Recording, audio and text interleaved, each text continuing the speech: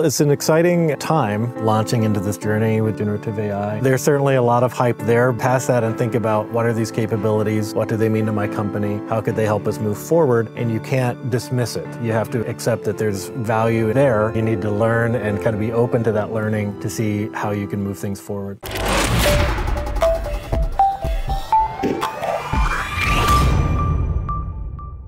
And welcome back to CEO Tech Live. I'm Ben Fanning, your host, and this is powered by Hexaware. And today I've got a great leader coming your way today with Kevin Bates, who's Senior Vice President and Chief Data Officer over at Fannie Mae. Yes, that Fannie Mae, known as the Federal National Mortgage Association, the government-sponsored enterprise that provides liquidity, stability, and affordability to the U.S. housing and mortgage markets. Kevin began his career as a software engineer and worked his way up to the C-suite, and I hope we dig into that today. And he serves on the Board of Governors for the Washington, D.C. CDO Conference. I guess that's sponsored by Aventa, a Gartner company. And Kevin has his Bachelor's of Science in Biochemistry from Texas A&M University and a master's degree in chemistry from Rice. Kevin, welcome to CEO Tech Live. Thanks for having me. So such an interesting background here. My biggest curiosity to start off is, how did you move from biochemistry into the world of finance IT? Great question. Fun part of my journey. I always say I just kind of fall into things, and I've been very fortunate over the course of my career. Started off thinking I wanted to go down the road of medicine and studying biochemistry. Realized that what I preferred the most in what I was studying was really the computational theoretical parts of it, so learning to write code. I started becoming the systems administrator for the lab that I worked in, and I developed some general IT skills that when the time came, I was looking at getting married. My wife needed to move to another part of the country. I felt like, you know what, it's time to get a job.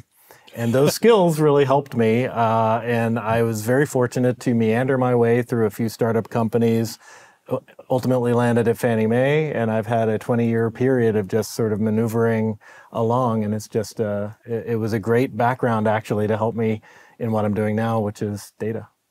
Well, so what strategies were helpful to you in your ascent to the C-suite? Because starting as software engineer and working your way all up in one organization's pretty awesome. Well, I guess. Awesome. Well, thank you. I would say, I've thought about that quite a bit. Just in my own experience, I think there were really two things. One, more on the technology and learning side, which was to be always open and always looking for that next set of opportunities that would help me grow. And then being open to that growth and open to learning completely new areas and having the confidence to just jump in. That's not something that came that naturally to me. I sort of had to learn to do it over time. And as I did it more, I realized it was really a self-affirming cycle. On the leadership side of it, I think it was always, you mentioned something about being at one organization for a long time. You really have to be authentic and you have to be reasonably easy to get along with. And you need to, and be fair. You can't make too many enemies because they will hunt you down. So no, it's working with a great group of folks, having a common goal that you're working toward, and honestly getting along with people so that you want to stay there and other folks want you to stay there. So what do you think, what are people's maybe misconceptions about Fannie Mae and working for that organization? Well, Fannie Mae has, a long record, we've been around for over 80 years. So we've had an interesting last 20 years, which started, back to really the beginning of my tenure there. So I think that as a very large financial company, we are in the heart of the real estate, market of this country. We're an important stabilizer of the country in terms of being one of the primary having one of the primary roles in the secondary market, which stabilizes and really makes the whole system go. I think it is complex enough as a large financial institution that does work not directly with consumers, but between the banks and the Treasury and the government and having that role, it's very easy to get caught up in misperceptions. But I think honestly, it's a very clean, clear story around what our goal and mission is. Well, so why does Fannie Mae need a chief data officer specifically? And what's the big challenge that you work on? Well, I should have mentioned earlier on the question about leadership and surviving. Humility is another very important. So for me to ever say somebody needs a particular role or that I need to be in that particular role, I think is a bit of a stretch. There's a lot of different ways that you can solve organizationally for the need, but the need in finance or really in any industry, if you go back maybe 10 years or so ago, a chief data officer was a fairly new idea. There was a question around how stable and long-term that role would be. And if you look now, I think you see that it has a pretty heavy role to play in any organization, especially one that's in the financial industry like us, because data drives all of your decisions. Data goes into the analytics that you use to characterize your business opportunities or risks or issues. And a lot of what you're hearing today around generative AI or AI, those are all built on foundations of data. So in that way, a chief data officer, which brings together data governance, data execution, how it can be safely, how it can enable the business to do what they need to do. It says a lot when a company makes an executive role. Right. Like the data is so critical to the business. Right. And not just data, having the right data structured the way that it can be utilized. Mm-hmm. The right data at the right time with the right integrity. That used to be one of our slogans, and we look at that every day. And you have that cycle of learning from the business what their priorities are. How can you enable it? And you're right. I think ultimately the reason an organization needs the role is they need to have roles that reflect the importance in certain areas. So when's the time you had an unexpected twist or failure in your career, and how did it help with your success or growth on down the road? Well, I've had many failures along the way. I think they all contribute in different ways. I can reflect back to one of my earlier, I look at this as being one of my greatest growing moments, and it was somewhat of a private experience. It wasn't something that played out in a really public way. But it was at that period in my growth when I was moving from being a manager with a fairly local and well-defined set of projects I ran into taking over what we would call a big strategic initiative, where all the spotlight was on me. And as much as I felt I had support from the executives above me to move forward when problems would come up, I honestly was not ready to, I couldn't handle it very well. So I had these kind of white knuckle moments when you really just worried, is there a way through this challenge?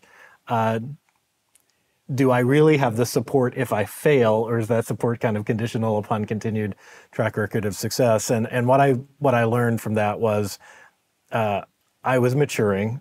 And of course, it's all about those failures when you run into a difficult technology challenge where your project is now moving 3 months out, and there's no hiding from it. You're in front of your boss and your boss's boss, and they're on the line too, so they're not real happy about it. And how we all kind of collectively rally, support each other, replan, understand what we did wrong and what we can do right. That was all kind of a formative experience for me, and it happened, about 15 years ago, probably. Yeah. A mentor of mine used to say, Ben, you know what that uncomfortable feeling that you're having now is? Learning. Yeah, that's right. That's right. So thinking a little bit about Hexaware, what's been the big benefit of working with them?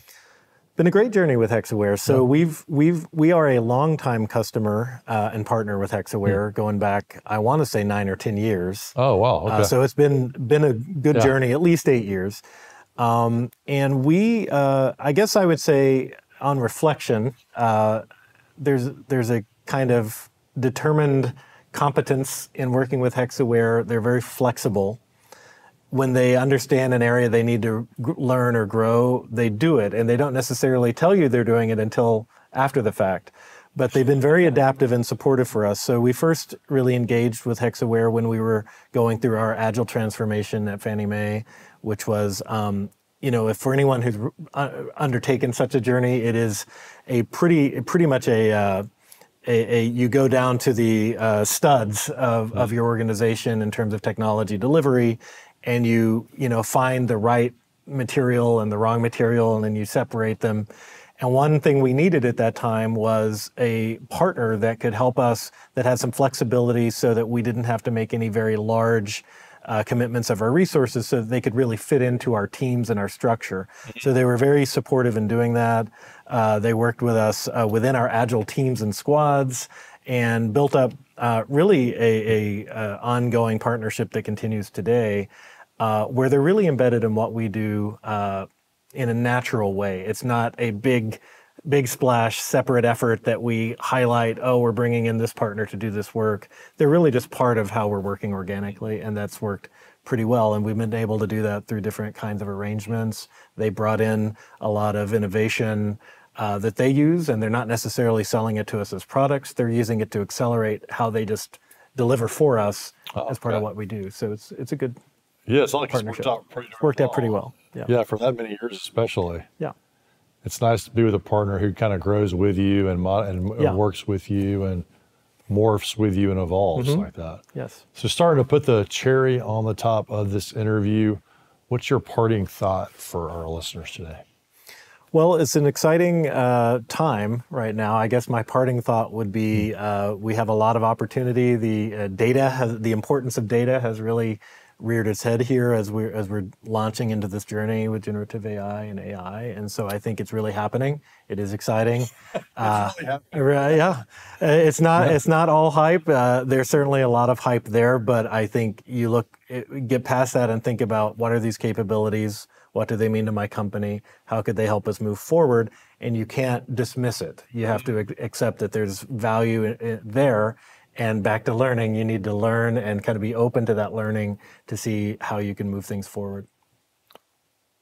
Kevin, thank you for coming on the show today. What a great message. Thank you.